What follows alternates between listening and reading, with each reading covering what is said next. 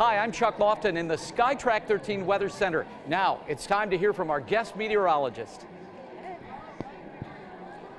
Live Doppler 13 radar is quiet across central Indiana with clouds to the north and south, and where they'll stay the next several days until clear sky tonight. Temperatures do return to seasonably chilly levels in the mid-30s. Whoa. But we'll see a big swing from morning lows in the 30s to afternoon highs in the upper 60s, thanks to the bright sky. If you like sunshine and 70s, then you'll love this 7-day forecast. It will be a great weekend and expect only slight chances of rain Monday and Tuesday. And that's my SkyTrack 13 forecast. Thanks for watching.